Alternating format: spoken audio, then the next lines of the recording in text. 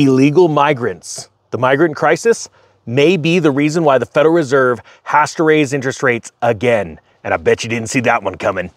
Hey everybody, Economic Ninja here. I hope you are doing great. You know what's not doing great? The economy, but it is doing great. This story I'm about to share with you will blow your mind when you start to think about the ramifications of the economy doing well. Check this story out of Zero Hedge. March jobs, the jobs report comes in red hot at 303,000, above the highest estimate for jobs, as unemployment rate actually drops. And you're going, Ninja, come on, that means it's great. Remember, the Federal Reserve wants to quell inflation.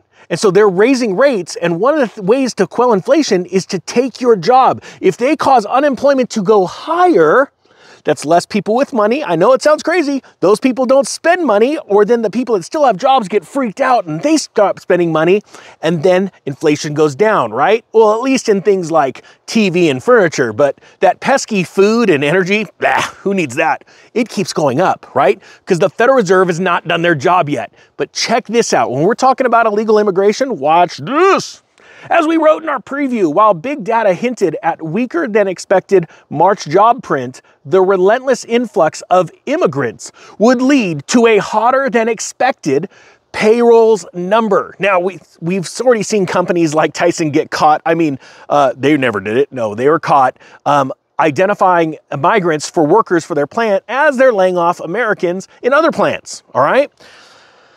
It says here, sure enough, the illegals won again when moments ago the BLS, or Bureau of Labor Statistics, reported in March that the U.S. added a whopping 303,000 jobs, tied for the highest since January of 2023.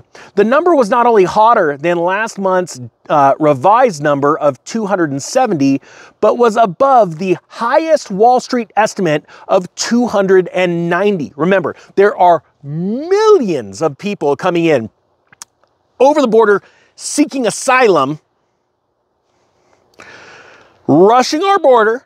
No joke, actually rushing the border, pushing over Constantine wire and soldiers, armed soldiers, to get into our country. This is not a joke. The March number, which was revised substantially lower next month, follows two downward revisions following a 5,000 downward revision to the February number of a positive 275 to 270, and a 27,000 upward revision to January from a positive 229 to a positive 256.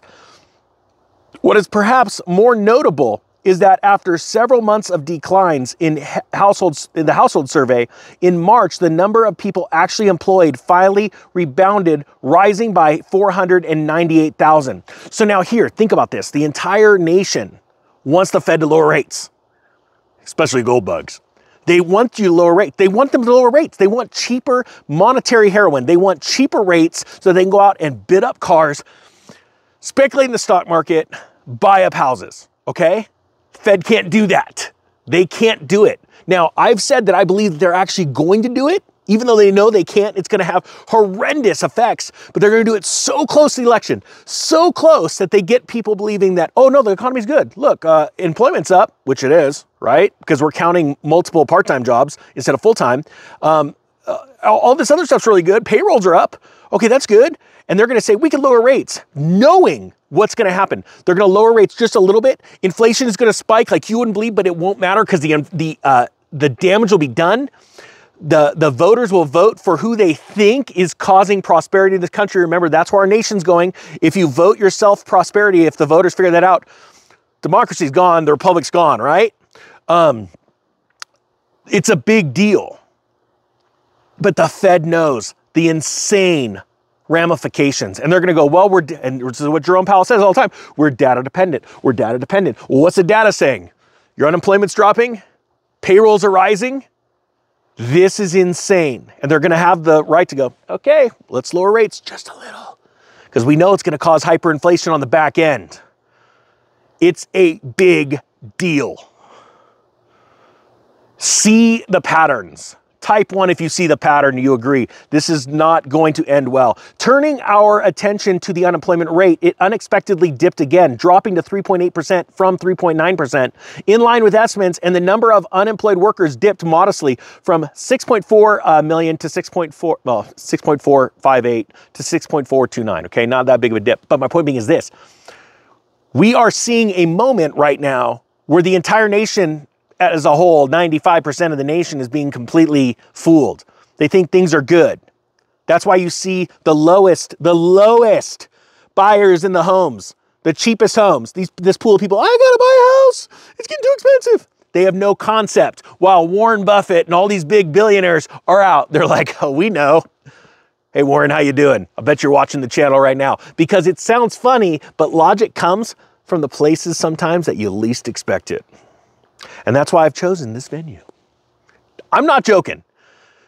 These are exciting times. I hope you get ready for this.